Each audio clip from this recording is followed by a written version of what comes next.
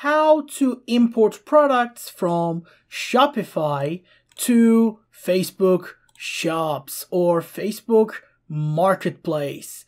Hello guys and welcome to the channel.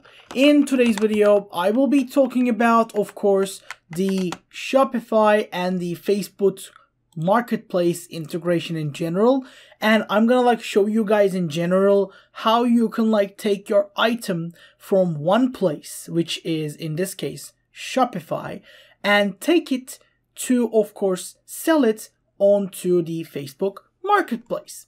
So the thing is, Facebook Marketplace itself does not work like our Shopify shops or similar stuff like that. It's different. It's much more different than what we are used to and what we generally use. So we're gonna need some specifics for that. First of all, the option, the main thing is here, is the create new listing option. So the thing is, first of all, the listing thing is different. First of all, even if I want to sell something on the Facebook Marketplace, I would have to go to my Shopify shop, do products, select my item, and then copy everything one by one. I would have to go copy the title, take the price, price should be around here somewhere. I would have to copy the price, I would put it down, choose the category, and it normally goes like this because, like I said, Facebook Marketplace does not work like the other options you see on the internet. But there's another option that you can use, and it's one of those Spotify apps that we generally use. So I'm gonna go to the app section, and in the apps I will search for Facebook.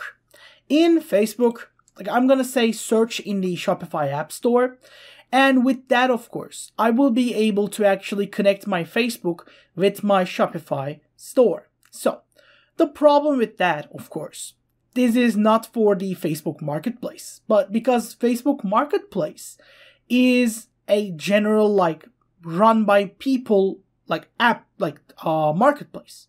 It's not a store, it's not a shop, it's basically a second-hand store.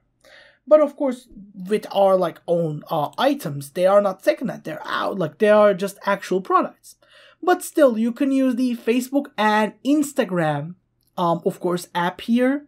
As you can see, even on the pictures, it will let you, of course, start selling on the Facebook and the Instagram with just simple clicks. You will be able to, of course, just install it like this, then go on and connect, as you can see, your Facebook shop or Instagram shop.